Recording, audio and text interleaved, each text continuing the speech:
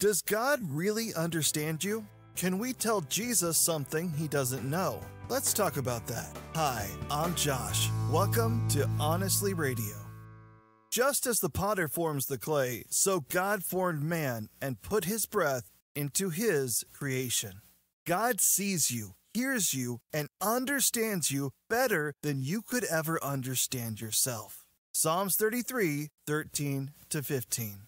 The Lord looks down from heaven and sees the whole human race. From his throne, he observes all who live on the earth. He made their hearts, so he understands everything they do. We do not have the perspective or supreme knowledge of Jesus Christ.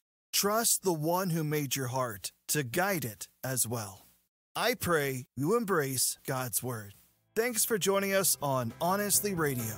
Embrace Jesus Christ. Embrace true purpose.